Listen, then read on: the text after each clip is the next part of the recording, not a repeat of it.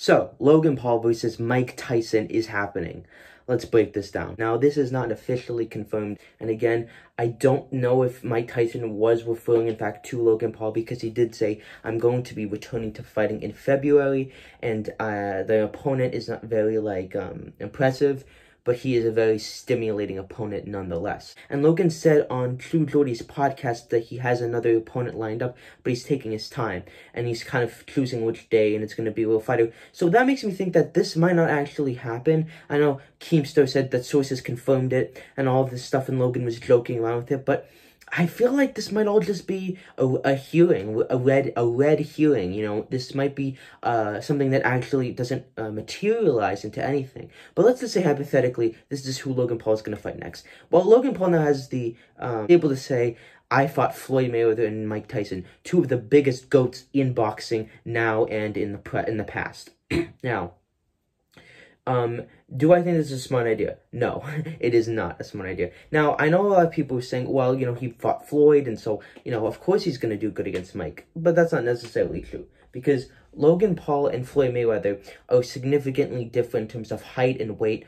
Logan has a huge height and weight advantage. Floyd also does not have the same power that he used to have because of his brittle hands, along with the fact that he's not known for knockout power, but breaking you down from a boxing standpoint very technically. Mike Tyson is known for his one knockout power. He is very similar in both height and weight to Logan Paul, so it is a much more even skilled fight. And like I said, when Logan fought Floyd, if Logan and Floyd were the same height and weight, Logan Paul would have gotten knocked out, or at least TKO'd.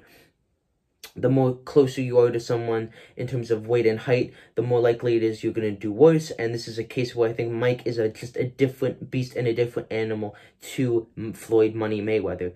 Now, obviously, he had a fight with back in November of 2020.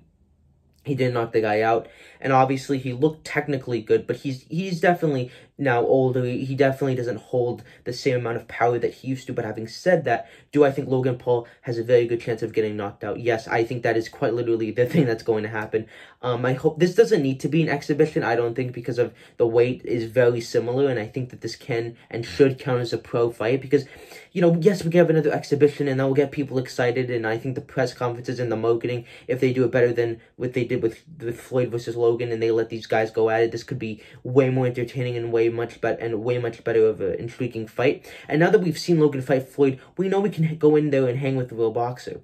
So I think that Logan will take punches from Mike and land some good punches and last a couple of rounds. But I do think it will end with Logan Paul getting Nate Robinson in a really bad way.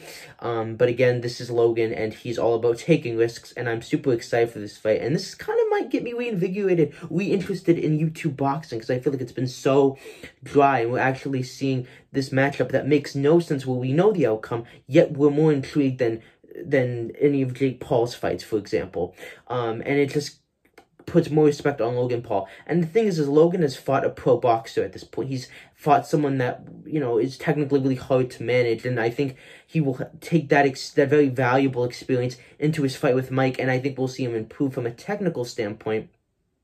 And I think we'll also see him be a lot smarter now that he's been in there with a pro boxer. And it just goes to show how much more brave and how much more I respect Logan as a boxer than Jake Paul. But he did quote, he was quoted in an article saying, I would never want to knock out Jake Paul or the Paul brothers, you know, and I don't think he was I think he was just referring to Jake, but that might give an indicator that this already might be set in stone to not be a knockout, and don't be surprised if it ends with no knockdowns or knockouts. Be sure to like, sub, and comment. Thank you guys for all the recent support, and I'll see you guys in the next video. Good luck, Logan. You're gonna need it.